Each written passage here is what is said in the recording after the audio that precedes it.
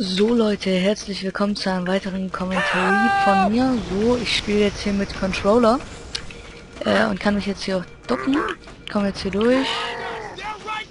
Ja, und kann jetzt hier rum wasten und da ist ein Gegner. Und habe dann noch so eine Flashlight und kann hier halt alles, habe jetzt alles mit dem Controller eingestellt. Dass ich hier mit dem Controller halt spielen kann. Das Ganze ein bisschen bequemer ist hier, weil ich hier halt die Movements halt hier besser habe. Man hört vielleicht auch so ein bisschen klicken. Hier so, ab und zu. So, jetzt gibt's hier wieder einen kleinen FPS-Einbruch, aber das nur am Rande. Ah, Mann, was da los, was da los, was da los. Ich weiß, das ist Entlich, aber ist mir eigentlich gerade ziemlich wurscht. Entlich ist einfach nur cool und wenn man seine Dinger da verwendet, ist einfach nur episch, weil der einfach nur die geilsten Sprüche und alles drauf hat. Ja, ich spiele hier mit einem Saint-Tag Gamer Controller. Ich mache hier keine Werbung für Saint-Tag. Ich bekomme kein Geld, weil sonst würde sich das so anhören. Was wäre ich nur ohne meinen Saint-Tag Controller? Er ist das Beste, was mir je passiert ist. So würde sich das dann anhören. Aber so hört sich ja nicht an. Also. So, haben wir hier eine Sequenz. Sleep well? No thanks to your driving. Yes. Ja, ich habe das mit einem, hab einen neuen Account erstellt und habe dann die Steuerung und alles ausprobiert. Report. Was da so alles abgeht und was auch immer und habe jetzt mir hier halt. Captain, the cannon was my last offensive option. Das ist ein Saint-Tag Rumble Force Controller, der ist ziemlich cool. Bisschen breit, also so Vita breit. PS Vita breit, ziemlich massig. Ja, aber das ist einfach nur geil, er hat hier auch so eine, der leuchtet überall, du kannst überall Lights anschalten und alles. Und hier noch so, hier ist noch so ein Maus-Controller fürs Schauen, da ist so ein Fadenkreuz drauf, das ist richtig geil. Ich glaube hier jetzt zwar gerade voll in die Sequenz, aber die kennen wahrscheinlich diese ganzen Halo-Noobs und alles. Die kennen das Ganze. Aye, aye, sir. So, jetzt rusht hier gerade meine Mutter rein, mitten ins Video. Hallo Mom. Get Cortana off this ship. Keep her safe from the enemy. If they capture her, they'll learn everything. Force deployment, weapons research, Earth. Ja, rushen hier gerade alle in mein Zimmer rein. Toll, witzig. Naja, egal. Ja, mein Bruder ist Otto, den kennt ihr ja.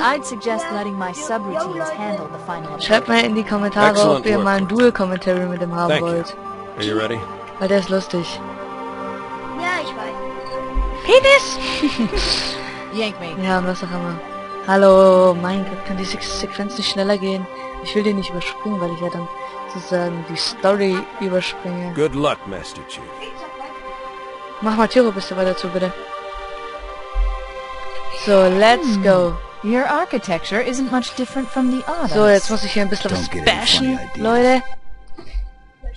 Bashen. Oh, geil, da gibt es eine Waffe. Ui, was ist das für eine? Hallo. So eine Waffe. Oh, hier, Waffe. Bam. Natürlich sind die Schwarzen wieder mal die stärksten. Rassistisch, aber egal. So, kann ich hier eine Waffe aufheben? Oder noch nicht? Eine Chance. Those Marines could use some help, Chief. Do what you do best. War ja schon fast leer, Mann, das Ding. Junge. Spider-Man. So, ich kann jetzt hier auch Waffen wechseln. Ich habe eingestellt, dass ich es mit dem Controller kann. Da musste ich nämlich sonst immer E drücken. Das ist leicht nervig. Bam! Ach, muss der ausweichen, Junge?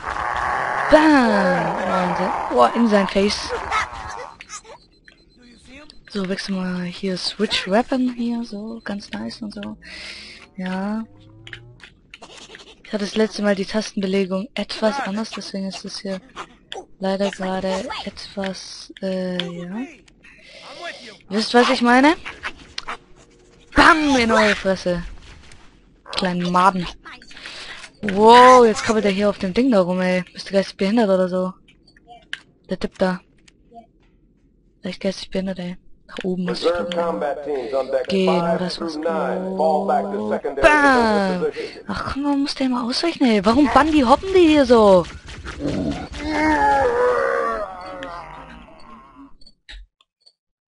Ja, ich weiß, dass das Ganze reloaded und sowas ist, sonst hätte ich es ja schon längst... Ja.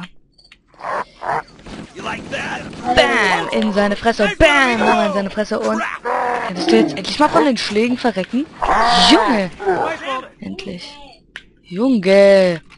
Junge!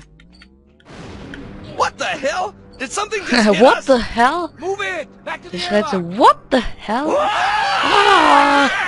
Bam, mit einem Plasmading rein, ey. Sofort Plasmadinger rein, ey. Sofort rein. Don't give Sofort ins Gesicht. Batsch. Erschlagen, ey. Sofort Batz ins Gesicht schlagen. Sofort Batz, Batz, Batz. Wisst ihr, wie es läuft?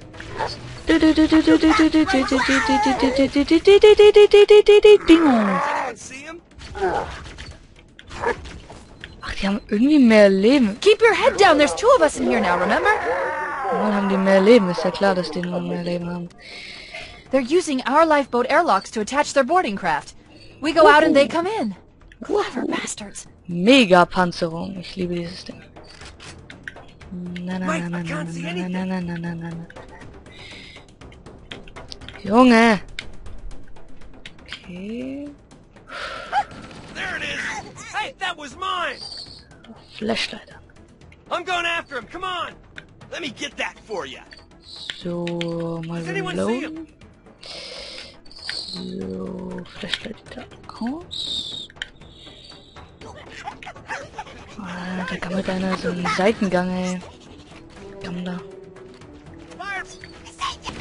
Bam! Und...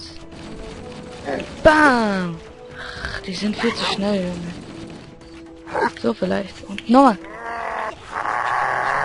Ich schlag die mir so gern. Das sieht mir so witzig aus. Change Weapon?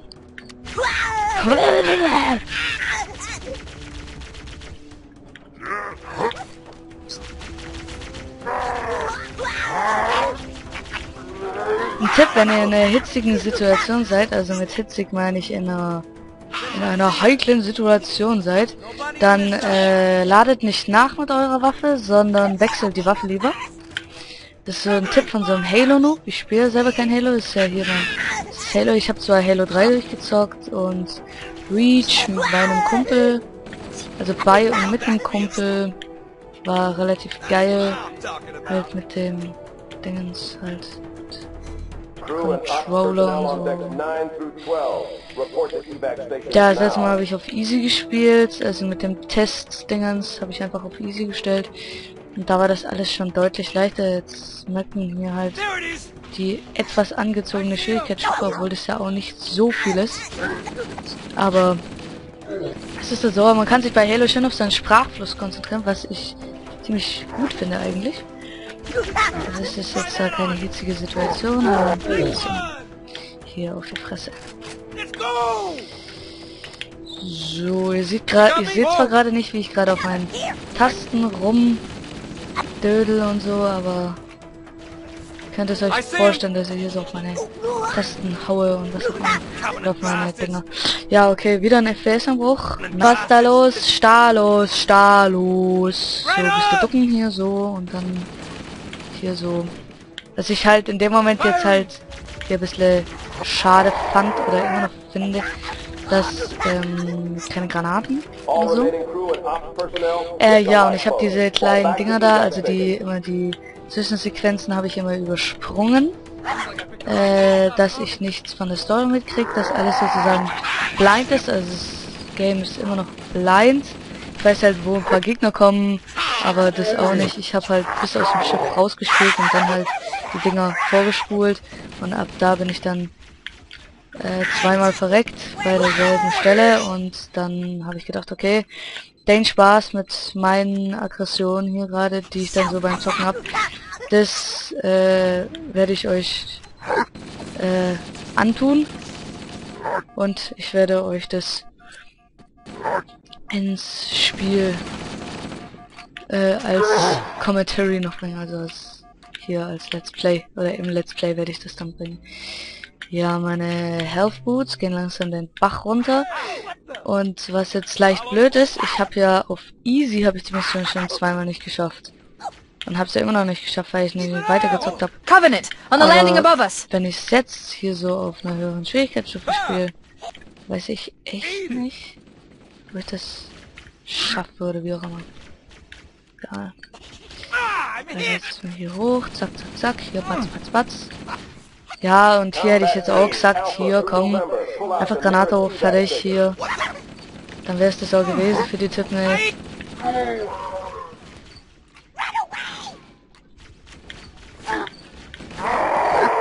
Dann wäre es das hier auch gewesen für die Typen und dann wäre es das auch. Hier, dann sind die alle schön wegeliminiert worden und dann hat man es gehabt. Aber so weit kann es ja nicht kommen, hä? Koppeln da noch einer, ey. Ist die runtergehüpft, ey. Eat it! Eat this! Die da rumkoppeln, oder? Guck mal, die da unten rum, ey.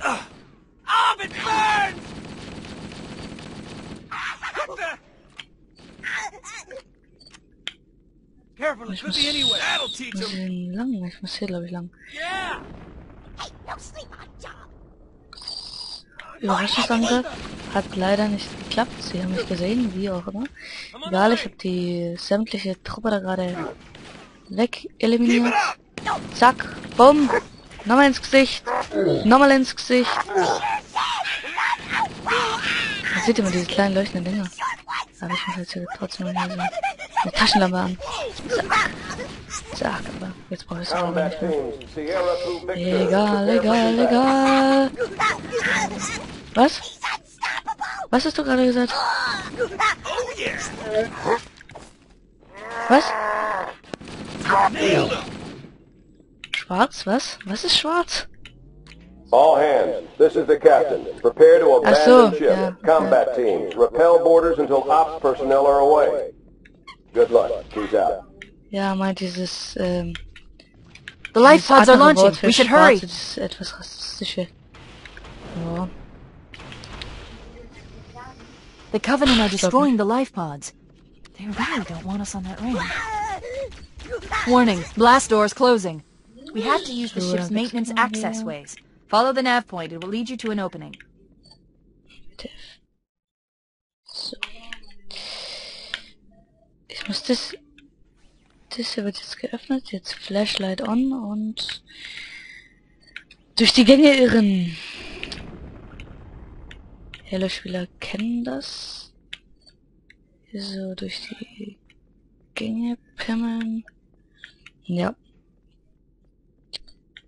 Ja, wie auch immer. Hier kommen noch keine Gegner, soweit ich weiß. Auch auf einem anderen Schwierigkeitsgrad gespielt. I'm detecting Covenant movement outside the access ways. So, wie lange habe ich denn schon?